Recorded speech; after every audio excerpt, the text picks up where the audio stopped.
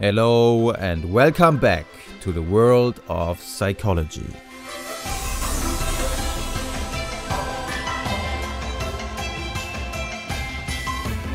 Perceptual psychology. New evidence on motion after effects.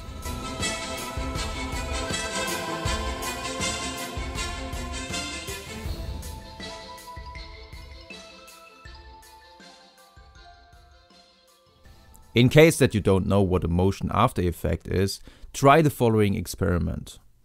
All you have to do is to center your attention on the middle of the screen. And after about 20 seconds, I will tell you to look away, for example at your hand, or just look around in your room and see what happens. Are you ready? Okay, let's get it started.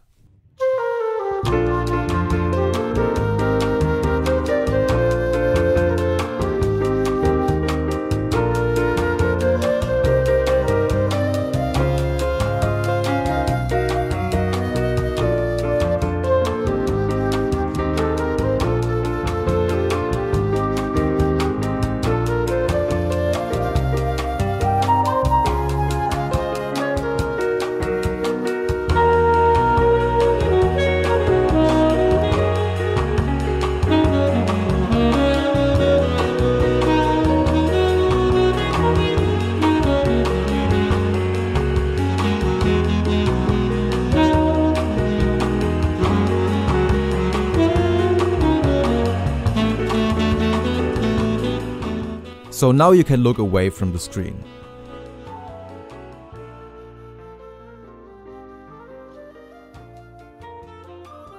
If you felt like you were on drugs, like you were high, don't worry, that's absolutely normal. That's the so-called motion after effect.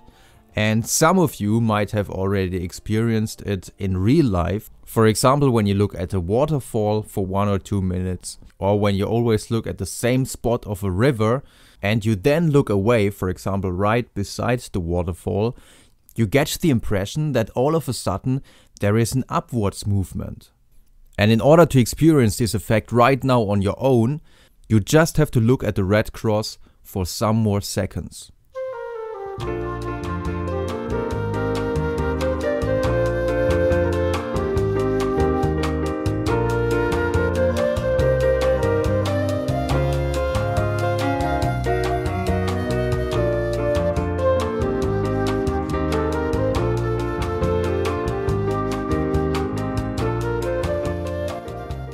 Okay, now you can look right beside the waterfall.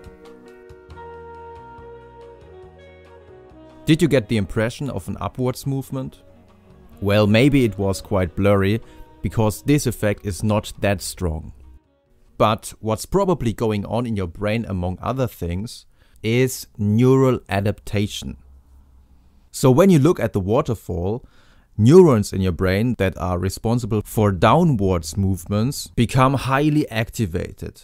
This is just to inform you, well, there is a serious movement, realize that there is a movement. But as soon as you know that there is a movement, these neurons don't need to fire that strongly any longer, and their activity goes down. And this really makes sense because on the one hand, your brain saves energy, and on the other hand, it makes possible to react to even faster movements. Because if the downwards movement of the waterfall would cause constant maximum activation of these neurons, they couldn't react to even faster movements because they are already completely activated. There wouldn't be a possibility of being more activated. So this adaptation process really makes sense. But this adaptation process also leads to the phenomenon that as soon as we switch our attention to a static image, for example when we look right beside the waterfall, these neurons that process downward movements are less activated than in their baseline condition. And because they are less activated than usual, they are also less activated than those neurons that process the upwards movement. And it's probably this difference that causes the impression, well, there seems to be an upwards movement.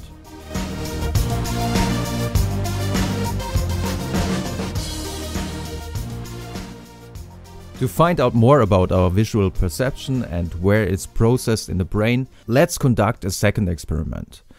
And the question for the second experiment is, what do you think if you watch the video only with your right eye? So you keep your left eye closed, but as soon as you look away, you keep your right eye closed and you just look with your left eye. Could you imagine that the effect is still present? Well, let's give it a try.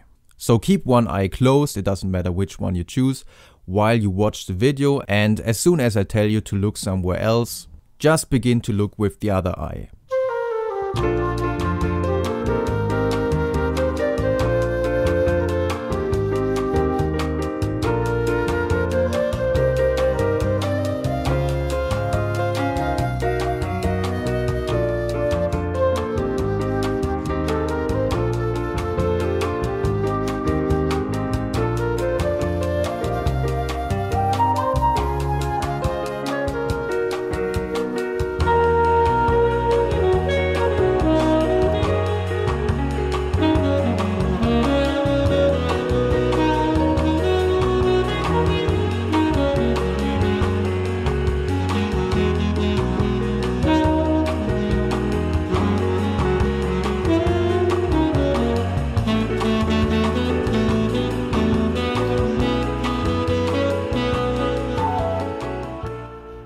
Okay, now you can look somewhere else.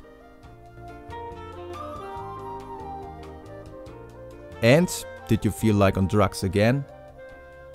Probably this time the effect wasn't as big as when you were using both eyes, but the effect was still present, and it tells us that this neuroadaptation for sure doesn't only take place in the neurons right behind one of our eyes, in the neurons of the retina, but the adaptation process also takes place in higher centers, in processing modules that are converging the information that come from both eyes. And in recent studies, and now it becomes even more crazy, in recent studies it could be shown that you even don't have to have your eyes open. It's already sufficient to imagine an upwards or downwards movement to create motion after effects. Of course, the effects are much smaller and not comparable to the effects you might have experienced when you watched this example video. In fact, in these studies, people were shown groups of moving dots, and they were forced to decide, well, do these dots move downwards or upwards? And when they had imagined an upwards movement, there was a little bias to say, well, I think these dots are moving in the opposite direction, downwards.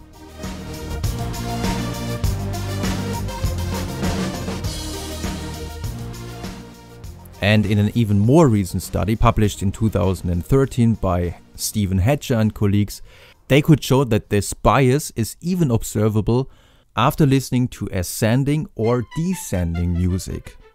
So when people were listening to a series of ascending music pieces, they got the impression that the dots are moving downwards. And this is really crazy, and it tells us more about the strong link between the neurons of our perceptual systems.